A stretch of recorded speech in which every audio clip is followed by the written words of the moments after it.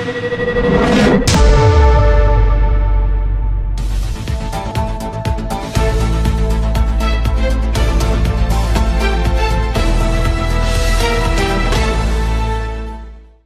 on-duty sex cop PC Christopher Frost is sacked. Officer frolicked in back of police van and touched another colleague on bum. An award-winning police constable has been sacked after a misconduct panel ruled he engaged in sexual activity on duty with a colleague and touched another on the bottom. Married PC Christopher Frost engaged in the sexual activity in the back of a police van after he had dealt with a domestic violence incident. 2 days later he acted inappropriately by touching another officer on the bottom, the panel found. Today, the misconduct panel sacked the married father after hearing a day of evidence yesterday. They said the sexual activity was instigated by the former officer who had arranged for the female officer to be with him in the van.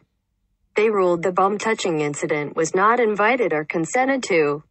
It also ruled it took place in public view and in the presence of other officers.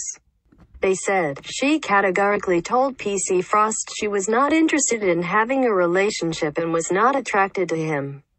The chairman of the panel, David Time, said the work record of the officer, who sometimes was an acting sergeant, had been a shining example to other officers.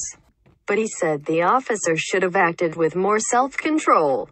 Following the ruling, Gary Knighton, Deputy Chief Constable of Derbyshire Police, said, "We expect our officers to conduct themselves in a professional manner at all times and treat their colleagues and the public with respect. This officer failed to meet these expectations and has been dismissed after a gross misconduct panel found his actions amounted to a breach of the standards of professional behavior. The public has a right to expect the highest standards of conduct and integrity from those delivering their policing services, and the force will take appropriate action as necessary to uphold those standards." If you like stories like this and you would like to support Freedom Fighter, please like, comment and subscribe and share. Thank you for your continued support.